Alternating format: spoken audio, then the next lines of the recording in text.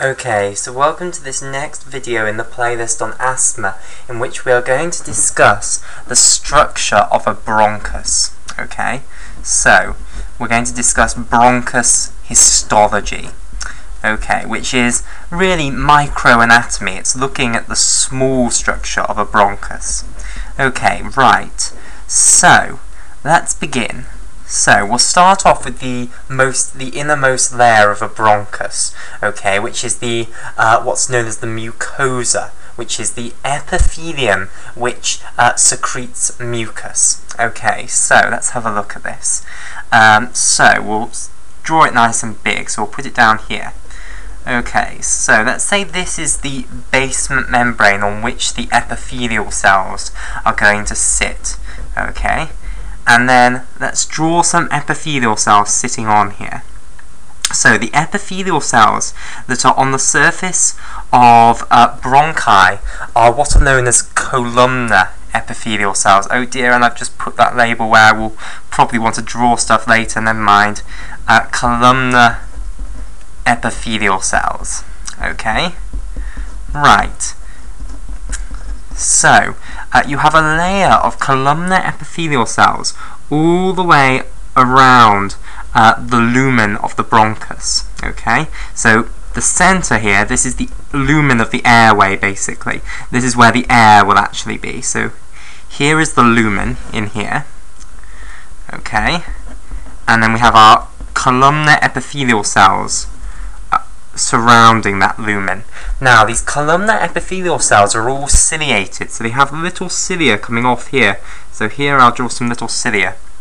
Okay, so let me divide up these columnar epithelial cells. Now, what it means for them to be columnar is that they're sort of this rectangular shape, at least when viewed in a cross-section like this. Okay, so they're quite tall. They're very different from, for instance, the epithelial cells that you'd have in the skin, or the epithelial cells that line the blood vessels, which are very, very flat and pressed against the basement membrane that they are attached to.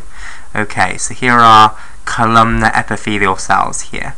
And they will all be ciliated, but I don't know if I can quite get up the energy to... oh, maybe I will. So here are some cilia on the surface of these columnar epithelial cells. Now, not all of these cells that line the lumen of this airway will actually be epithelial cells. Some of them will be what are known as goblet cells. So let's colour these ones in a separate colour.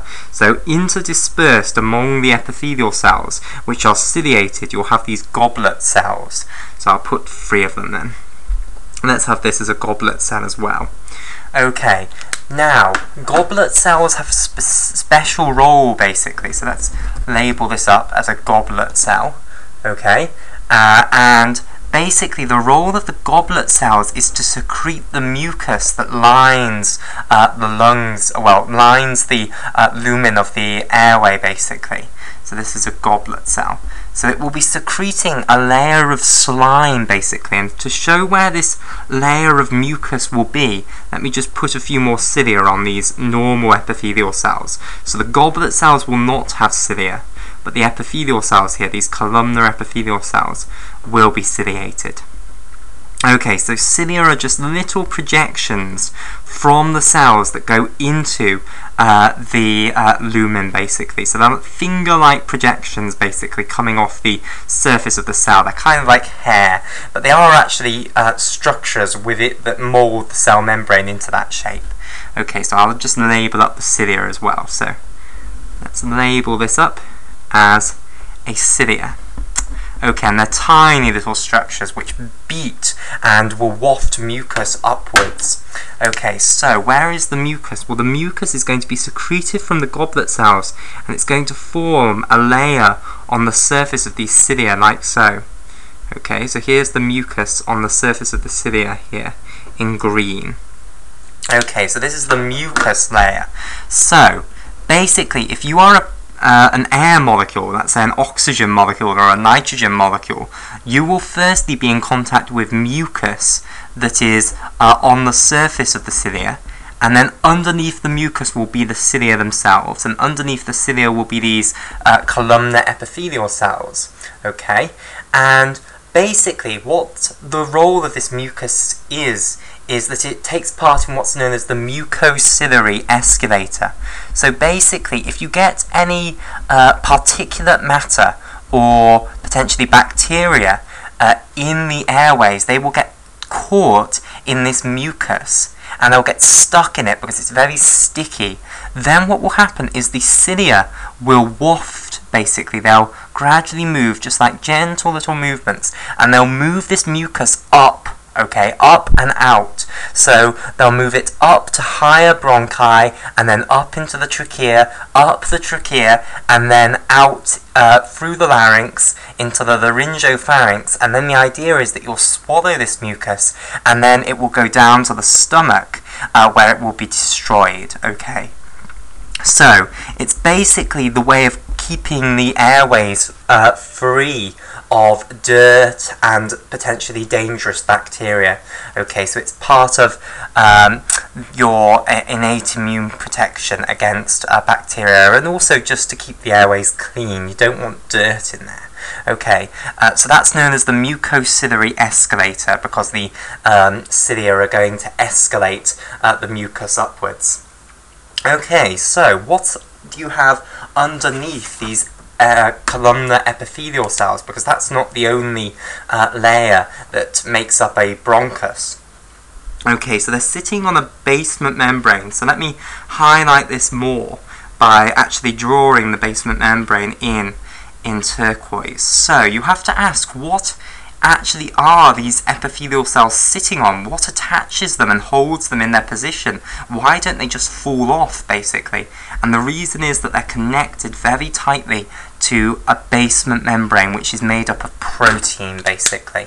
Okay, so the main protein that the basement membrane consists of is collagen, but it also contains things like laminins, and fibrillin as well is a very important component. Okay, so this is the basement membrane here. Okay, now, what then is underneath the basement membrane? Well, basically, underneath the basement membrane, there is a layer of connective tissue following that. Okay, another layer of connective tissue, known as the Lamina Propria. So let me just find a colour that I want to denote this in. So this is mainly collagen that will make up this now. Okay, so this next layer is what's known as the Lamina Propria, and it will be a bit thicker than this. Okay, so I don't know how I can make it look thicker without a lot of effort. Okay, so maybe I'll go round again. Okay, so it's a big thick layer of connective tissue, and certainly it's thicker than the basement membrane. So I want it to look thicker than the basement membrane. So this is what's known as the Lamina Propria, and it's a layer of connective tissue underneath the basement membrane. Okay, so let me label this up. So this is Lamina Propria. Okay, then what do you have underneath Lamina Propria? Well, you have a layer of smooth muscle cells now.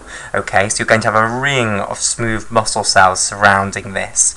So let me get the red pen out. Okay, so we'll have our smooth muscle cells underneath now. So this is another quite thick layer. So let me put this in here. So in red here, we now have the smooth muscle cell layer. Okay, and this will consist of rings of not vascular smooth muscle cells, sorry, of smooth muscle cells. Okay, so you'll have these rings of smooth muscle cells that surround the lumen of the bronchus. Okay, now the importance of this, and let me just draw a little picture to emphasize this. So basically what you've got is these little smooth muscle cells like this, and then you'll have them connected tip to tip like so. Okay, now the importance of this ring structure is that if all of these smooth muscle cells, if all of them contract, then what will happen? Then they're all going to get smaller, the lengths will go down. Now, if the length of every single one of these smooth muscle cells that makes up this ring that is surrounding the bronchus, if all of their lengths go down, then the circumference of the entire ring is going to go down, okay? And if the circumference of the ring goes down, then the diameter also goes down. So if you go from having a big ring to having a smaller circumference ring, the diameter is going to go down, so the ring will constrict, basically, and that constriction will be transferred to the inner layers of the bronchus, so the whole bronchus will constrict. So basically, these smooth muscle cells determine the diameter of the lumen of the bronchus, okay, so they can cause bronchoconstriction if they want. So this is a layer of smooth muscle cells. Okay, and it's underneath the lamina propria, smooth muscle cells. Okay, right. So what layer do you then have underneath the smooth muscle? Well, the next layer is what's known as the submucosa. And by the way, the name for this endothelium with the cilia and the mucus on top, that is what we mean when we say the mucosa. So all of this here, which mainly consists obviously of the columnar epithelial cells, but also of the goblet cells, this is the mucosa. Also called a mucosal epithelium, okay? So mucosa is kind of short for mucosal epithelium, so an epithelium which can produce mucus. Okay, so underneath the smooth muscle cell layer then, you're going to have what's known as the submucosa, okay? And I'll show this in the next video.